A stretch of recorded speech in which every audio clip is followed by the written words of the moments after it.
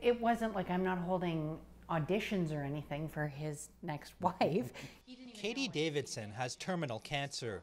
She jokes about holding auditions to find her husband another wife when she dies, but it's not far from the truth.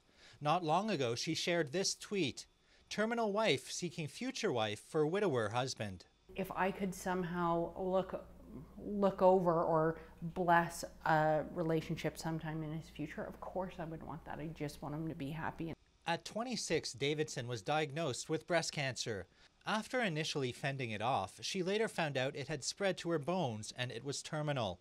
Despite the news, Katie has bigger concerns. I mean, it's terrible that my parents have to bury their youngest. Like, my number one concern is Keith, because he has even less of a choice than I do, and I feel like once I die, he's left to pick up the pieces. Davidson says despite many questions about her decision to tweet about her search for a new wife, she remains open to the idea. Be flattered if there was auditions.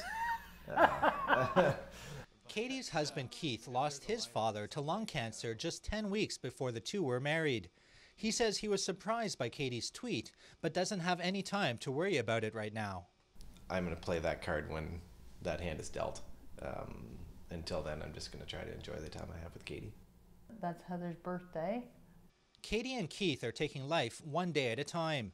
Speaking about death so openly may seem dark to some, but for Davidson, it's comforting. I'm very open about talking about death, and that freaks a lot of people out, you know? Like, I hear a lot of things like, I've planned my own funeral and I did that by myself. That doesn't bother me because it kind of gives me a sense of control in a very powerless situation. After speaking with Katie, she was adamant that I not say that she's fighting or battling cancer. She believes that kind of language paints her as a fighter, someone with control over the situation, something she doesn't have.